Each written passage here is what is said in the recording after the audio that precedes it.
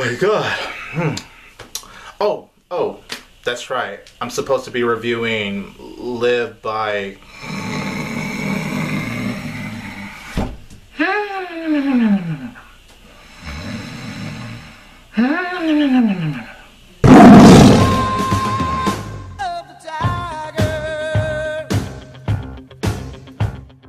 Hey everybody, this is 22 Tiger Dude here, and I'm here to review Live by Night. So Live by Night is written and directed by Ben Affleck. The film stars Ben Affleck, Zoe Saldana, Chris Cooper, and Elle Fanning. And Live by Night tells the story of this gangster in the Prohibition era that is doing things that he shouldn't be doing, which eventually leads him and his men to go out on a revenge mission. So Live by Night is a film that I was definitely very interested in because it's Ben Affleck. As an actor, I really admire Ben Affleck. I really like him. And as a writer and director, the man has just proven to be so skillful when it comes to that. Gone Baby Gone is a very fresh start to his directing filmography. It was a very impressive film. The Town, I'm going to be honest, I think is an alright movie. I know a lot of people really like that film, and don't get me wrong, I do understand why. Just personally, The Town is a film that whenever there's not an action scene happening, I didn't really find myself all that compelled when it comes to the storyline. Argo, however, is fantastic. That is my favorite Ben Affleck film when it comes to his writing and directing. It's one of the best films of 2012. And so with Live by Night, I wanted to see what Ben Affleck could do with this film because obviously it is a gangster film. Ben Affleck writes and directs this film. And after seeing Live by Night, yeah, The Town is no longer his weakest film because Live by Night, wow. This was a real snooze fest. This film should have just been called Live by Boredom because I was so bored watching Live by Night.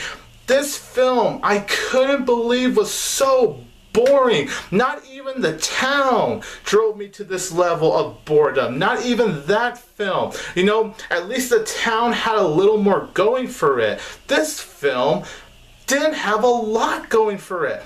This is a gangster movie. This is a film that takes place in the Prohibition era where times are tough. There's a lot of shootings. There's a lot of crimes.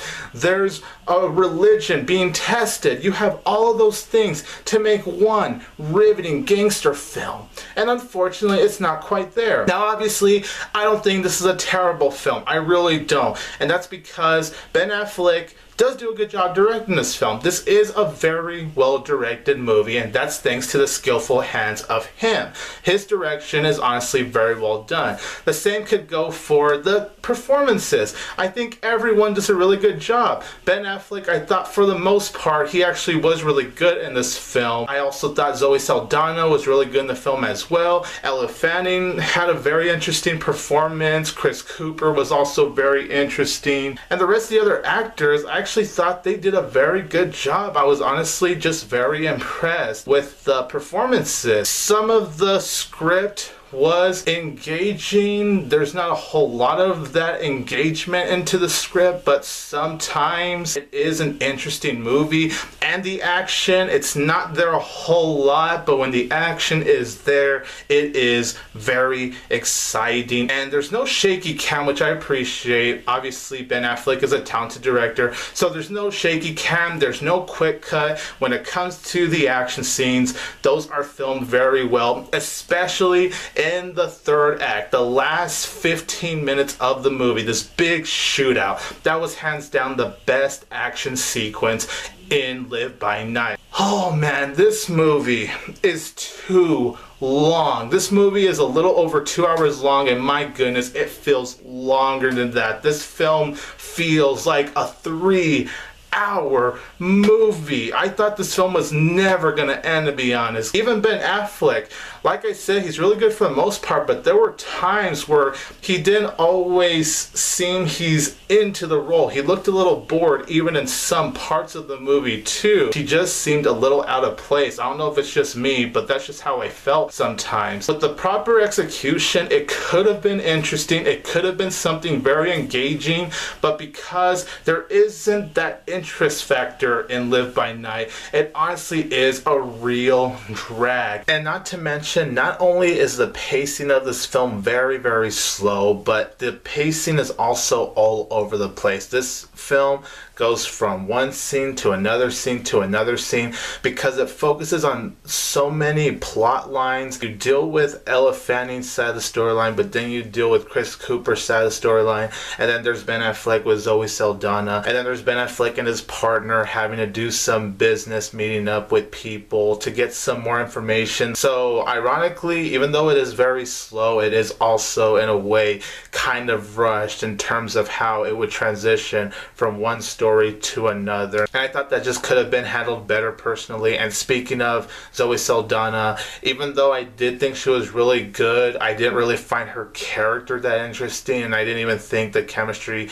between her and Ben Affleck was quite there. I felt more chemistry with Ben Affleck and his partner more than Ben Affleck and Zoe Saldana. The film also does not know when to end, because there's a certain point in the movie where I think it's gonna end, and then nope, it drags on for another 5 minutes, and I'm just waiting for the movie to end. Live by Night, as far as production design, as far as cinematography, as far as direction, sometimes the script, when it comes to the shootouts, those were really good. Those were definitely the strongest points. The performances as well. But what the film lacks is having you riveted. This should have been a riveting story, and unfortunately, what I got coming out of this film was just a very forgettable, very bland gangster film, and I needed to shoot this review honestly as soon as possible, because once I'm done shooting this review, I'm gonna forget about this film. This is Ben Affleck's weakest film when it comes to his writing and directing filmography, and I'm gonna give it, unfortunately, 2 out of 4 stars. So you guys, in the comments down below, let me know what you think about Live by Night.